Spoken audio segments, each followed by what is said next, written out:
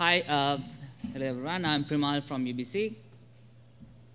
I'm going to talk about why smartphone permission models need to be contextual. Asking for permission at the installation of a mobile app isn't that helpful because users lack the context, as in they don't know when and how these permissions are used in practice. But this is what we have in current Android system. Asking for user consent every time when there is a sensitive request, as we found out from our study, is not practical either, because it happens every 15 seconds. And under certain contexts, users might not need a prompt. So with current all or nothing permission model, users are likely to make bad decisions in terms of which application to install or not, that are likely to end up violating their own privacy. To tackle this question, we analyzed how benign applications behave in the wild, as in how they are using these permissions. So based on the analysis, I'm going to talk about how we can empower the user to make better contextual decisions. Why do people make bad decisions again? Few people read the permission list when you install the application, and even fewer people understand them correctly. Even if they understood correctly, they lack the context, as I mentioned in the previous slide. And apps are overprivileged, which means they are seeing more permissions than they should, and it also distracts them from the actual permission that they should be focusing on. Can we fix this? As a solution, a previous study came up with a short list of permission requests that needs runtime consent.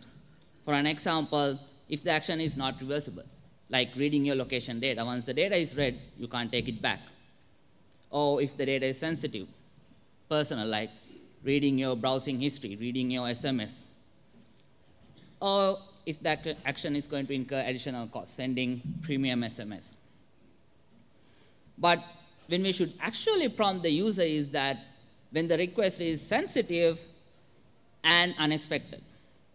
For an example, so location request is a sensitive permission request. But if you're going to prompt the user on the location request when the user is using Google Maps, it's going to annoy him and habituate the user because it is expected to happen at that context.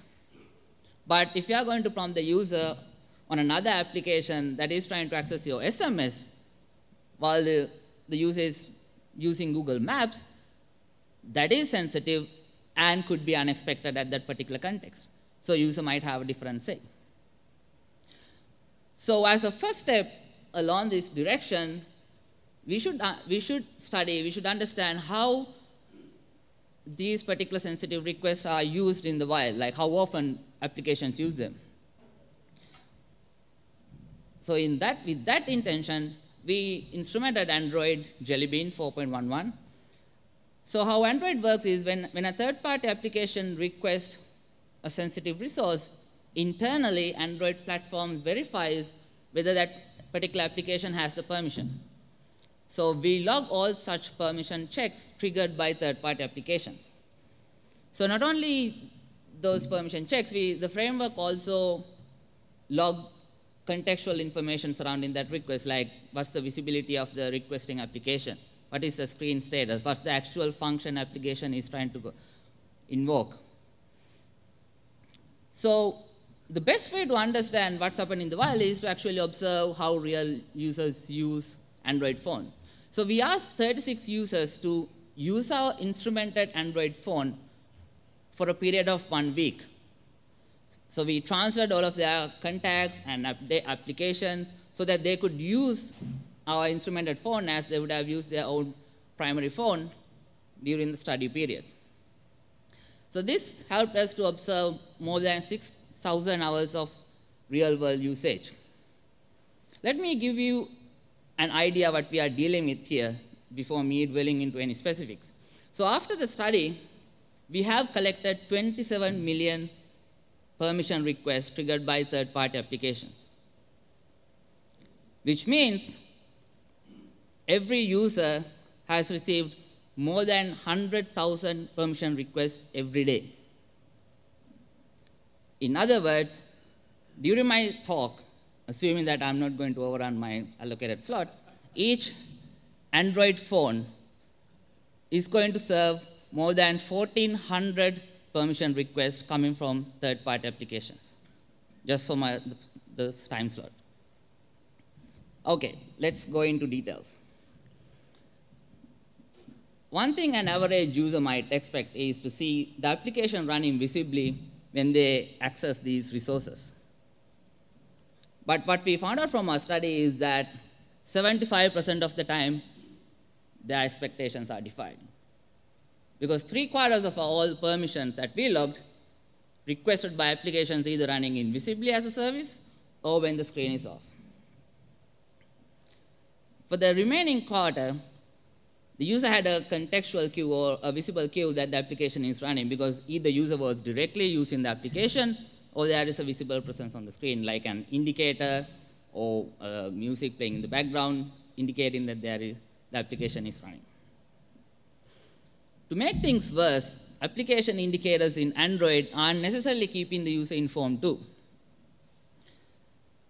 So the purpose of an application indicator is to let the user know when there is an application trying to access a sensitive resource. The sole purpose of the location icon is to let an user know when there is an application reading your data.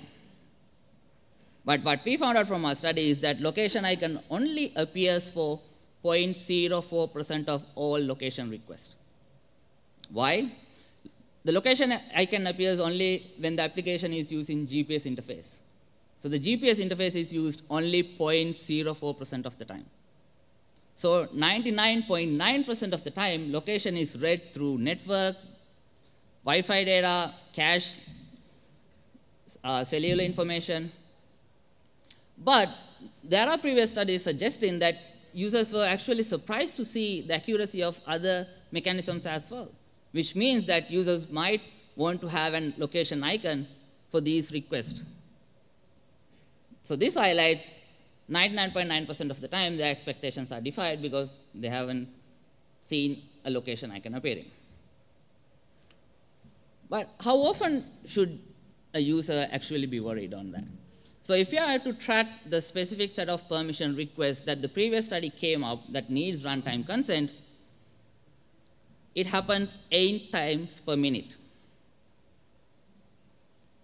So we cannot practically prompt user 8 times per minute.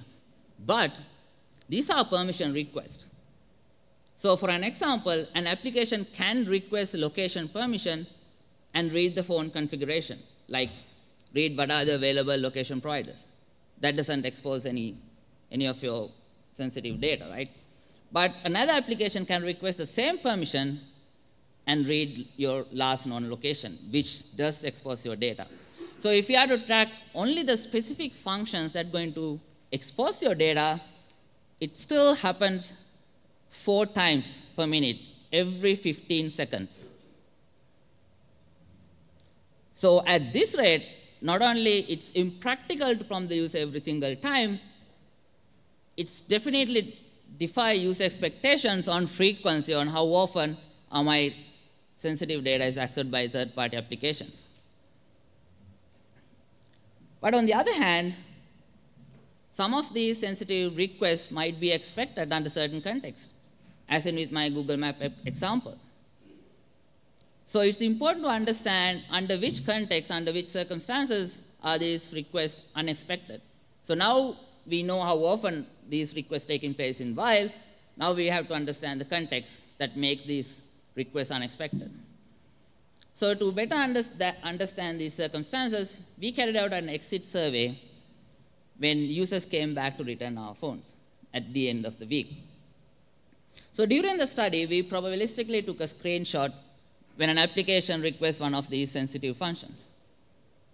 We didn't take a screenshot on every request because of the space and the performance reasons. But this screenshot helped us to query the question the user on potentially privacy invasive scenarios without priming them during the study. So in this particular scenario, user was actually playing the solitaire, but the application Spotify is trying to access nearby SSIDs, which can later be used in for your location.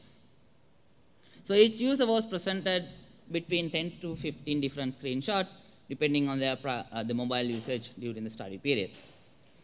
So this was the first screen user. So in this case, this particular user is watching YouTube, and then we asked what the user was doing and what these things that phone is actually accessing. And in the next screen, we revealed which sensitive resource was accessed by which application. So user is watching YouTube, but the game Solitaire, again, trying to access his SSIDs, scanning for Wi-Fi. And then we asked the important question, how much did you expect this app to access this resource? Because we wanted to check whether this element of expectancy affect to change their behavior. And then we asked, if you were given the option, would you have prevented the app? And the rationale behind their decision. So one of the important questions we tried to answer in the analysis is that, would the users change their behavior if they were better informed on the permission usage, on the permission request? And how would this change behavior affect permissions? And what are the other factors that affect the users to change their behavior? So 80% of the users wanted to block at least one permission request. And 35% of all presented permission requests were deemed inappropriate, and they wanted to block those permissions. So this is the portion that we should be focusing on, because these are the unexpected portion. So when they wanted to deny a permission, the visibility of the application that requesting this permission had a significant impact, which means they wanted to vary their decision depending on whether they have a visibility queue, they have a visible queue that the application is running. This suggests that their decisions are contextual. That's why we want to make the permission modules contextual. And they did not want to get surprised with this sensitive request. That's why they tended to block more unexpected requests. This also supports the theory that defining expectations violates the privacy. When you are trying to understand people, it's not just numbers. You have to understand their rationale behind their decisions, because it helps to understand the issues with the current system and also to come up with a better system in the future models. So when we ask, why do you want to block the permission, the relevance of a particular permission request to the functionality of the application was the leading reason why they want to block the permission. One user was saying, it wasn't doing anything that needed my current location. So user couldn't understand why this application requested my location. This highlights that when the user made the decision to approve the permission to install the application, user didn't expect this application to request location at this given context. Privacy was the other reason why they want to block the permissions. User was saying, I'm not comfortable with you seeing my text messages. So user doesn't want this application to read his data, his SMS data.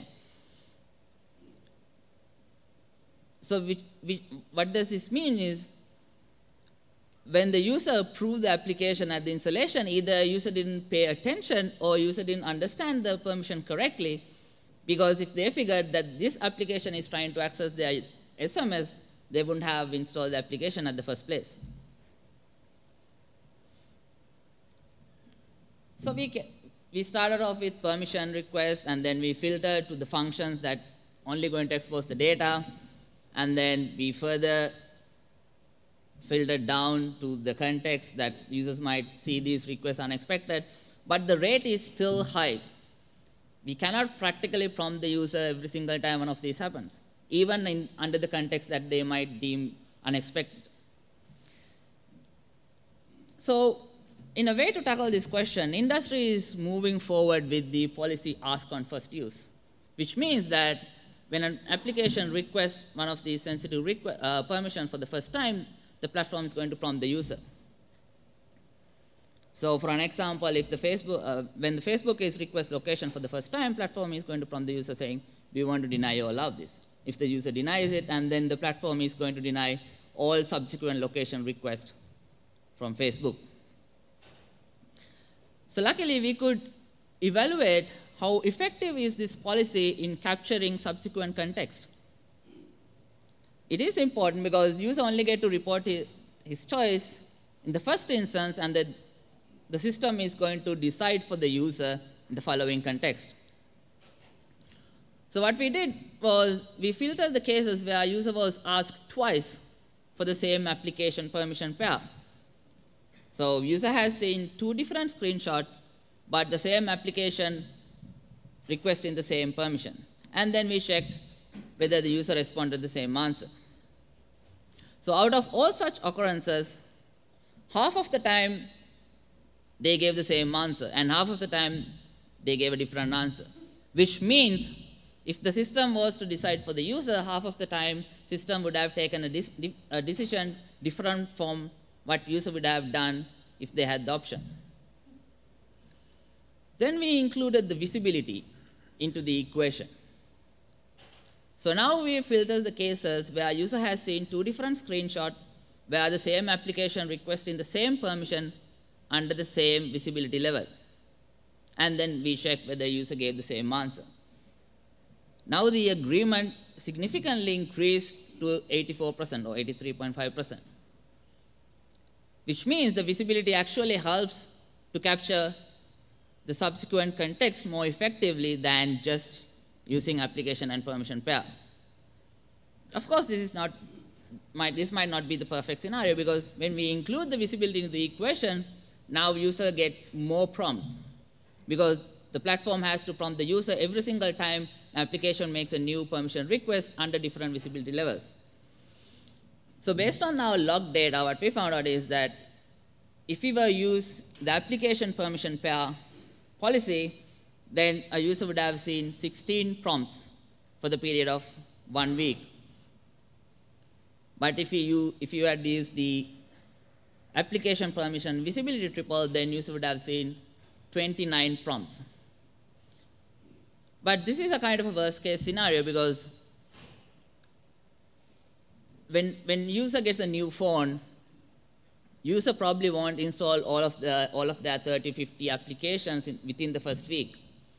But this is what happened in our study, because we had to transfer all of the applications to our instrumented phones. So in a more practical setup, it is safe to assume that user will take more time to install applications, and which result in lesser number of prompts per week. We used the data, the exit survey data, in a regression model to predict when the users are likely to deny permissions. So the other part of the exit survey data that I didn't talk at the interest of time is the screen off data, which means the permission requested when the screen was off. If you want to learn more about that study, please refer our paper. But the interesting observation that we made in these regression models is that the user variable came out as a strong variable having high variance, which means that all those different factors that I mentioned, the visibility, the expectations, affect different people differently because they have different privacy preferences. So if the platforms are to use one-size-fits-all generic rules governing privacy for many users, it's not going to be effective, because it has to be tailored to each user. So what have we learned today? We now know people make contextual decisions. And the visibility of the application that requests the permission is a strong factor, is a strong contextual cue to the user that helps vary their decision. So if the permission models are to be contextual, this is a strong factor that they should take into account. And we also know the frequency at which these sensitive requests happen, make it prompting the user impractical. So one alternative would be to let the system to decide for the user, but that's also counterintuitive, Because what we wanted to do is actually let the user to decide, empower the user to make decisions, not letting the system to decide for the user. And we evaluated the policy Ashkan first use, and we demonstrated that rather than just using application permission, if you include the visibility, it increases its effectiveness in capturing subsequent context. This will help the platform to learn about privacy preferences under different contexts for each user, and it also helps the user to make better contextual decisions with the inclusion of visibility. So in going forward, it's important that we learn the individual privacy preferences of each users and help them to make better contextual decisions rather than having all or nothing permission models that we have in the current platforms. Thank you.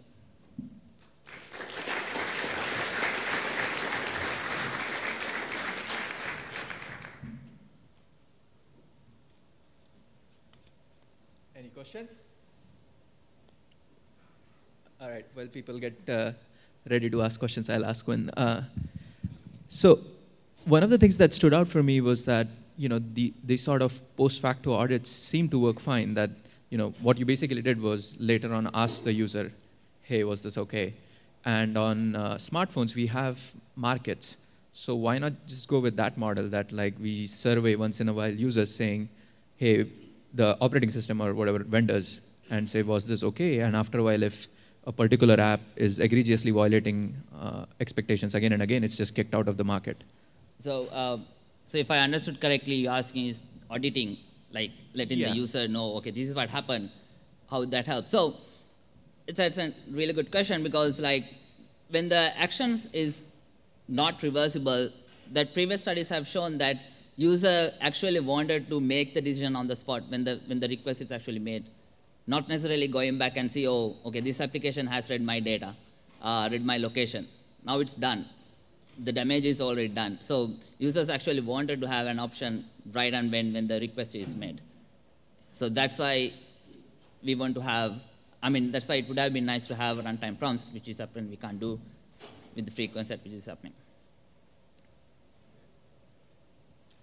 Hello. You gave evidence that users have different preferences, one size does not fit all.